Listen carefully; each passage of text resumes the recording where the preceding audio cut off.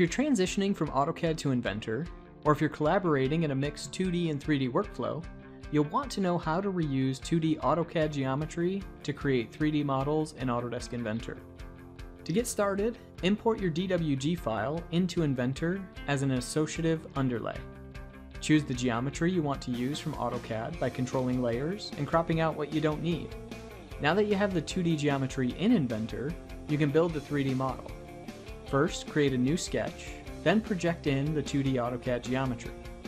This creates associative links back to the original DWG, so whenever a change is made to the AutoCAD source file, it will update inside Inventor.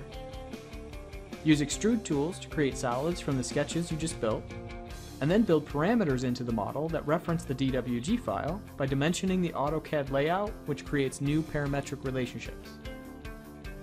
In just a few minutes, you have a completed 3D model created from your 2D drawing. After you add the part to an assembly and place constraints, you might catch errors in the design. In this case, there's an error with the dimensions. This is an easy fix thanks to the associativity between AutoCAD and Inventor. Just edit the drawing in AutoCAD and see the model update in your assembly. Repurposing your existing 2D data to create 3D models is just one of the ways in which AutoCAD and Inventor work better together.